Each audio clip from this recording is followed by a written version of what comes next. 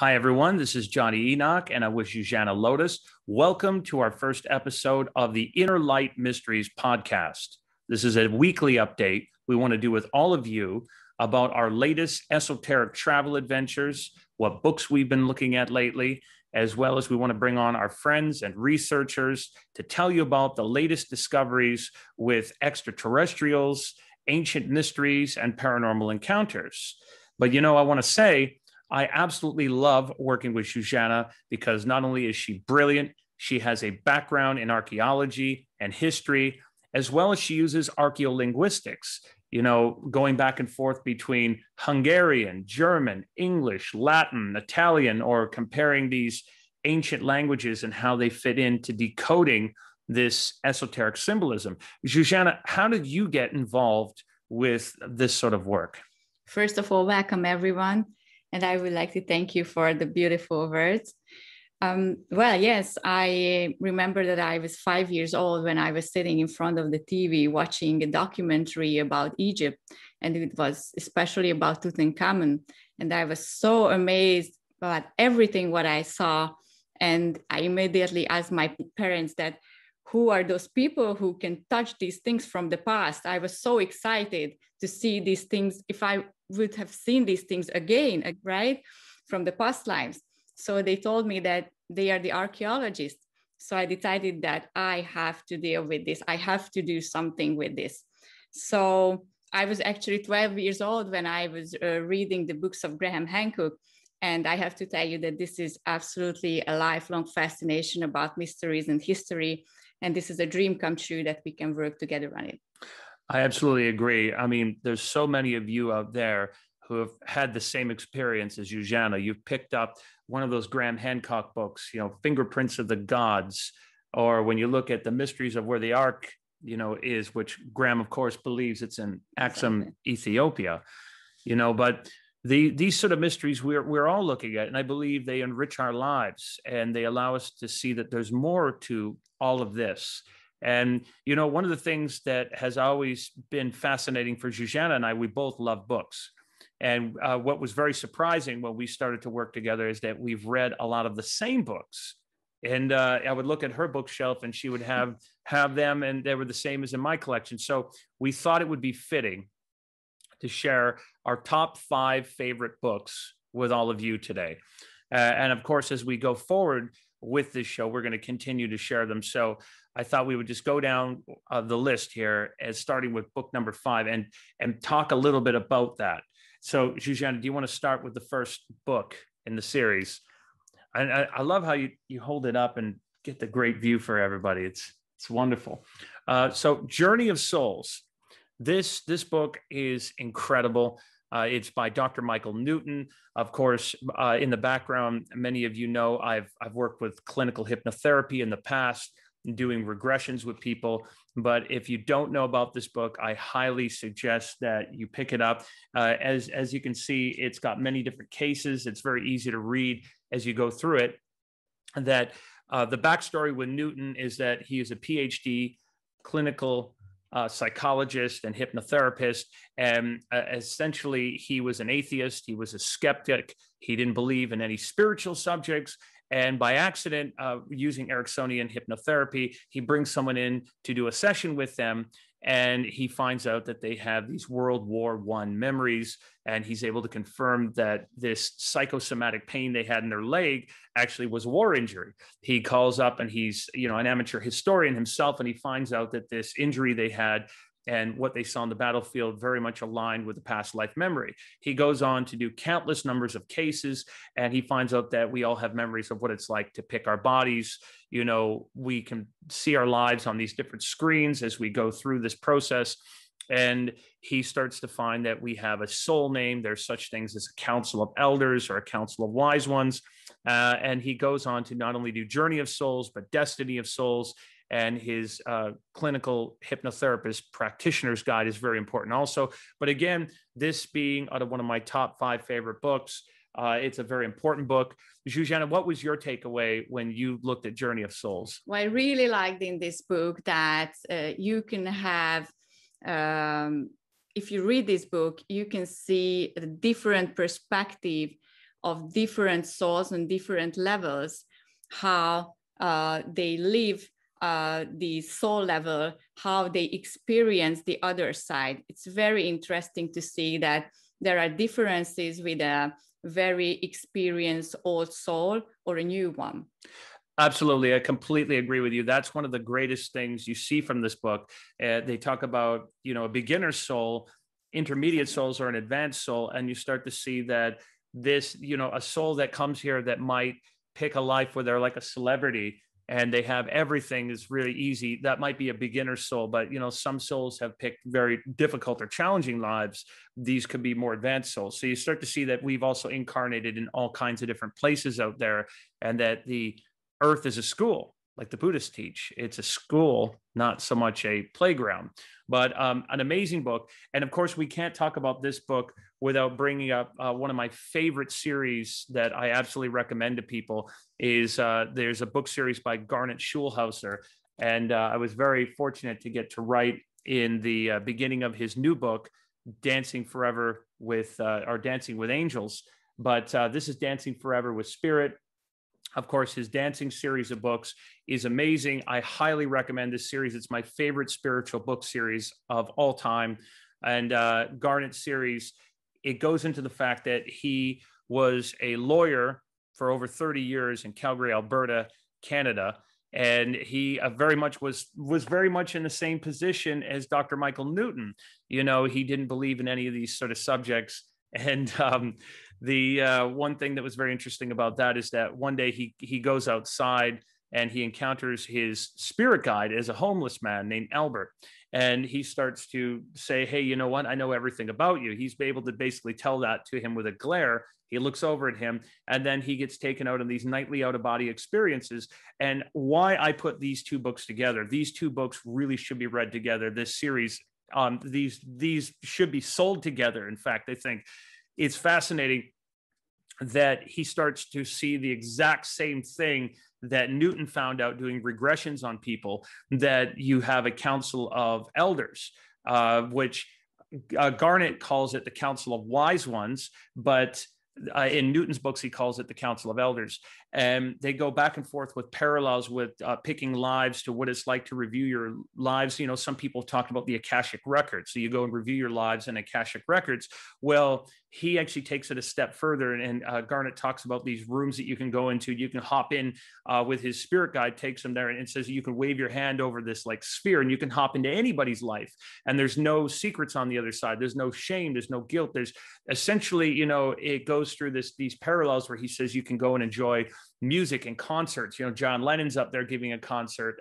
He sees people on Earth that have been very, popular being on that other side over there. So again, he delves into the subjects of extraterrestrials and the afterlife, all kinds of interesting stuff. I highly, highly recommend those. What was your takeaway with Garnet's work, Zsuzsana? Well, I was absolutely amazed by this book. And what I really love that probably all of you have ever asked from yourself that what's the meaning of life, why you are here. And this book is talking about that there is always a reason why you are here. And this reason is picked by you, by yourself. Absolutely. Absolutely. And the other thing that really stuck with me is that, if you make a mistake in your life, and I know, we're all perfectly imperfect, I've made mistakes in my life, and you always find this message that comes through there that it's never too late to get back on course. It's never too late to become who you were meant to be, and that you have more help than you would ever know. That's the most amazing message. It's very, very powerful in there. But of course, I have to give a plug over to Daniel Brinkley as well. If you're reading these books, definitely check out his as well. His message is that you're all a great and mighty, powerful spiritual being with dignity, direction, and purpose. Get saved by the light as well. Again, I know that we've kind of broken out of our top 5 by referencing other books, but we have to get to book number 4. Now, I can't say enough good things about this author. I'm a huge fan of this author. He came from Tennessee. His name is Ted Andrews. I highly recommend you guys check out his work if you never have. This is How to Meet and Work with Spirit Guides. Now, Ted Andrews, if you guys have never heard of his work when he was alive, the late great Ted Andrews, he wrote, books like Animals Speak, Enchantment of the Fairy Realm, all these incredible books on metaphysical development. But I would put him up there as a modern day sort of Paul Foster Case or Rudolf Steiner. He was prolific, and he referenced Manly P. Hall. He referenced many people like this. His exercises were so easy to work with. He published the great amount of, the great number of books with Llewellyn, but then went on with his wife, Kathy, to establish something called Dragonhawk Publishing. Now, this book I find is really great. It's called How to Meet and Work with Spirit Guides. And it has very simple meditational exercises and stuff on how to become aware of your guides, to become aware of the help that we do have in this lifetime, and to get signs and messages from them, even if it's, finding a parking spot for you or working with you. I find it's just a really healing, comforting book. What did you think of this book, Zsuzsana? Very personally, I think a little bit of lucky, because from my childhood, I was very small when I started to talk to my spirit guides. I always closed my eyes, and then when I wanted to ask something, I opened up a beautiful lightning tunnel on the top of my head, and I could immediately connect to my spirit guides. But I know that sometimes it's not so easy to others. So this book gives a very nice and very good guideline to everyone how to connect your spirit guides. Or, for example, what I really like to ask in MBO, a most benevolent outcome, for example, if you want to open up a new parking space or whatever you just want, and it works. She always does that. We'll be traveling somewhere and we're trying to get, on time to catch a plane or a spot, and she'll ask for that most benevolent outcome. And it always works when you put it out there. It's just like Dr. Anne-Marie Evers, who I'd like to have on to talk to all of you. She's written books on affirmations and angels, and she talks about these things called angel letters. And she's always encouraging people to write these angel letters, and they always get answers to them. But again, here is book number 4, even though I've kind of broken the pattern and thrown in a few extras in there. I mean, that's what we have to do. Okay, so book number 3. This is one of the most influential, interesting books I have ever read on metaphysics, the occult, strange mysteries. I've written about this in the new book I have coming out. My Uncle Richard, growing up, he was a very fascinating, interesting individual. And he told me that he had this one book in the 1970s that he picked up that you could probably get it on Amazon today for about $3. It's been out of print for a very long time by Parker Publishing, but he told me that this book absolutely changed his life because he practiced the things in there and he got the most incredible results. It was written by a man named Rhys P. Dubbin, and this book has always fascinated me. It's always intrigued me since I was very young, and it tells you how you can hear thought by turning a transistor radio or radio down lower and lower every day until you can hear the radio when it's turned off. And it's interesting, as I've talked to Zsuzsana about this before, and she's met my uncle, that he would always have his radio and TV turned down very low, and I would come visit there at his place with my dad as a child, and my dad would get very frustrated and angry with him, not angry, but say, why is your TV turned down so low that nobody could hear it? Because he was always doing this. He said he could hear people's thoughts, and he would tell me that he learned from here that thought would travel. We look at radio waves, or it would go below that. And the book also tells you how to use telehypnosis to send telepathic commands like hypnosis out through this way. As well as in the book, it tells you how to manifest things very quickly by, you and a group of people coming together. It tells you how to create a telecult viewer, which is rolling up a cone of paper and writing out what you want, whether it's sending telepathy to people by straining the eyes, by focusing them really intently on something and sending emotion with it. It has a way for creating a sort of a spirit radio to other very interesting techniques that are in there. I highly recommend everybody check this book out. It's very, very interesting, and it's filled with all sorts of new and old concepts, but I've never seen anything quite like it. Zsuzsana, what was your takeaway from this book? So we have already heard about that the highly intelligent extraterrestrial beings are mostly communicating in a telepathic way, right? Mm-hmm. But what I realized that actually we are also highly intelligent beings, human beings, and we are able to do this. We're capable to do this. Sometimes during our daily life, we are experiencing this all the time. So it's definitely worth to try it and follow the instructions here in the book. Absolutely. And another thing with this book, there's something in there called solo words, which I thought were really interesting. Reese P. Dubbin, who, believe me, I've tried to track this guy down. I've hired, people to look him up in New Jersey. I've come very close to it. He used all kinds of different names. This company, Parker Publishing, they released all kinds of really fascinating titles in the 1970s.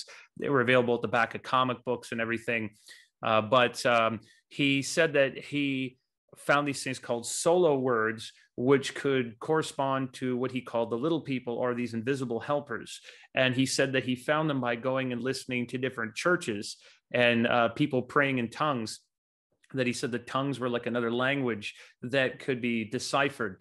All kinds of really fascinating subjects in there. And my uncle actually at some point said this book frightened him because he's a very psychic individual. He's got a lot of natural abilities, but he said that he started manifesting things out of midair and hearing things, and the results that he was getting were absolutely incredible. There's other things in there on how to make yourself invisible by using telepathic, hypnotic commands by sending them forward. So I think if you take a look at this book, it will fascinate a lot of you. So again, that's moving down our list. So what's the next one on our list here? Here's book number 4. This is Lost Secrets of the Sacred Ark by Sir Lawrence Gardner.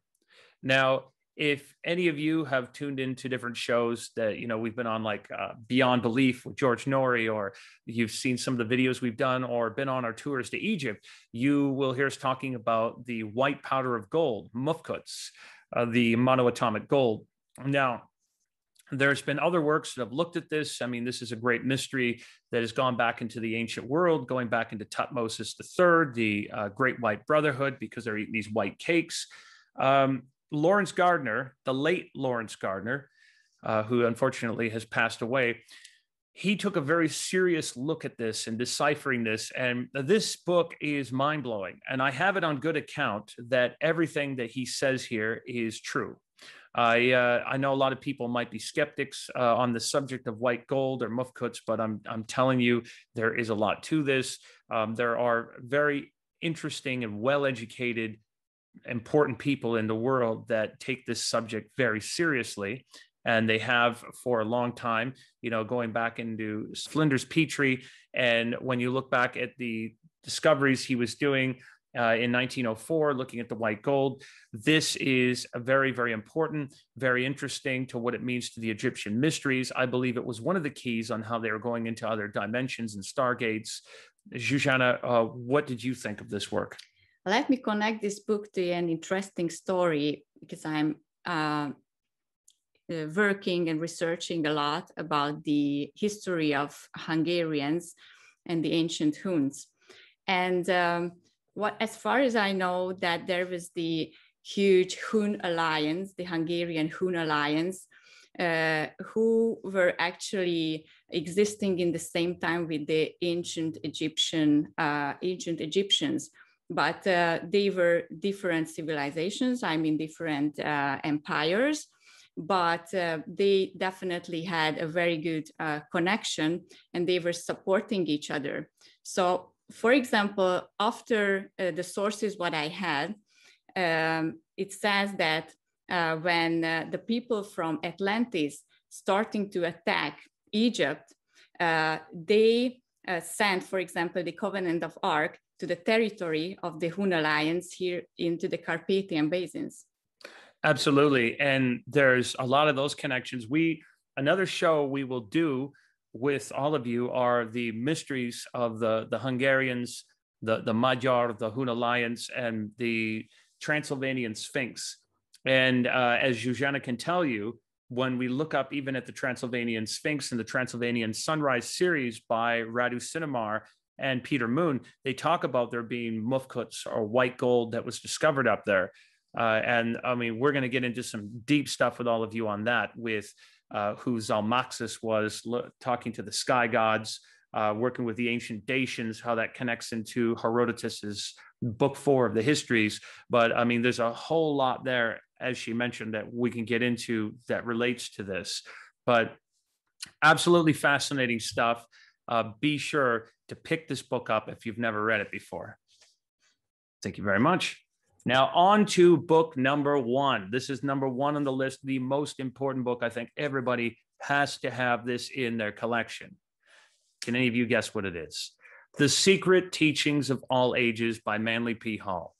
Now, I can't say enough about Manly P. Hall.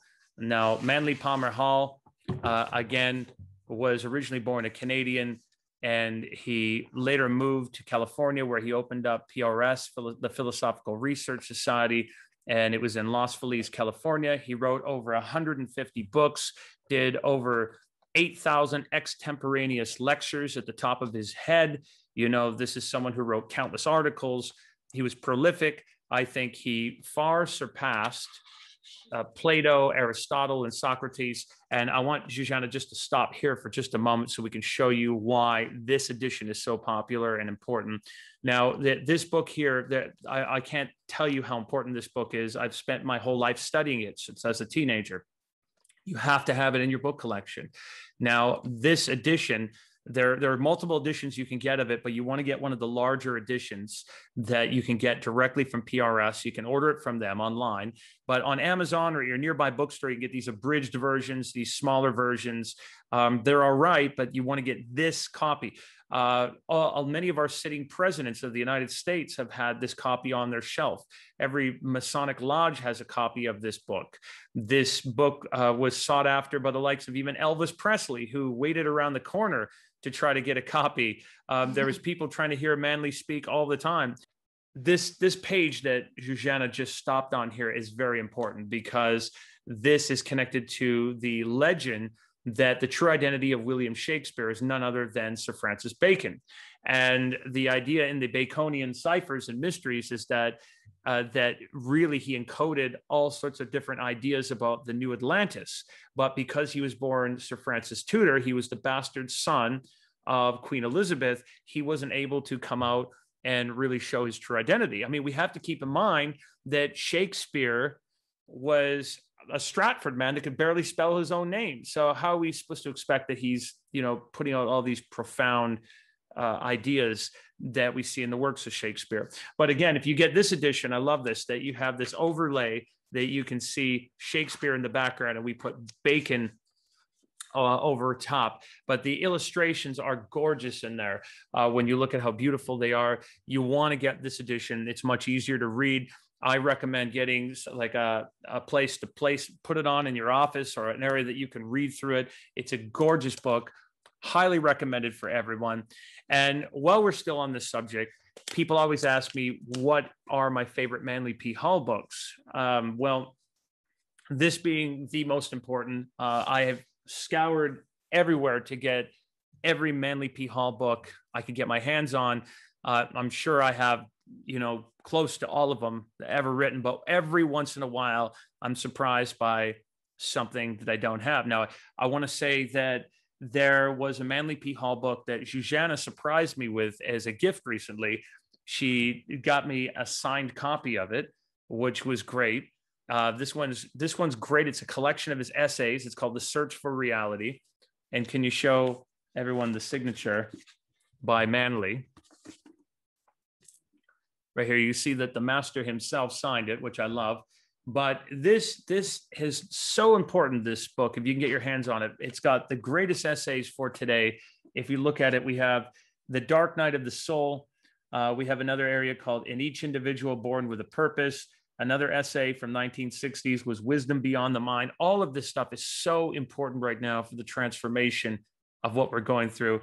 I'm just wondering, while I show the next book, Zsuzsana, do you want to read out the quote that's here? Actually, right here, we just flipped it open. This is one of Zsuzsana's favorite pieces from here. Yes. So it says, human beings live and die. Thoughts come and go. Empires rise and fall. But love is eternal. The growth and maturing of love is one of the greatest works of man, his greatest offering to the universe. In the recognition and cultivation of this work, he attains true religion, and by this attainment, he becomes capable of making a good world for himself and others. I love that. I love that. Love is eternal. What's your favorite part about this book? I mean, what's your takeaway? What I really love in this book, that this is an amazing guide to yourself growth, how you can evolve on your life path. It's an amazing thing. And I really love when we every day actually open up different parts, and it always connects to our day and gives a guidance. I agree. The other book we do that with, this is a book I always travel with, and I recommend this one to everyone. This little book over here, do you want to pull that out? This is a summation of Manly P. Hall wisdom teachings of not only life, philosophy, so many different subjects, esoteric stuff, mysteries, religion, Atlantis. This is Think on These Things, and it was compiled by Clark E. Johnston, who is a friend of Manly P. Hall's. And if you flip it open, just flip open something in here, you'll see these sections that's divided up. These are just little paragraphs and passageways of just random Manly P. Hall wisdom. And the book was compiled by his friend that just went through, the years of what he was talking about and put it into this book. And it's such a gem. Again, I highly recommend you get this book. I've given this to people when they say to me, they're like, well, what Manly P. Hall book should I start on? And, Secret Teachings of All Ages is sort of like the Bible. The Bible, I kind of get a kick out of it when people say they read the Bible from front to back, like cover to cover. Secret Teachings of All Ages, I have read it front to back, several times, but I find it most of the time you read it in passageways, and you read it in sections, and you digest it. The same is with that. This is a book where you just get these profound aspects of wisdom. So we'll often do this that over breakfast or at night. Zsuzsana will flip it open. She'll say, well, she'll read it open. Isn't it always? This is extremely inspirational. This is a must to have. It's a must. So there you have it. Aside from a few other ones we threw in, those are our top 5 for today. I want to hear from all of you. What are your top 5 favorite books? Have you read any of these? And Zsuzsana, do you have anything you want to leave everyone with before we go? I would like to wish you a great and amazing day today, and think about these things. Absolutely. Thank you all for checking out our first episode, and we look forward to talking to you all again.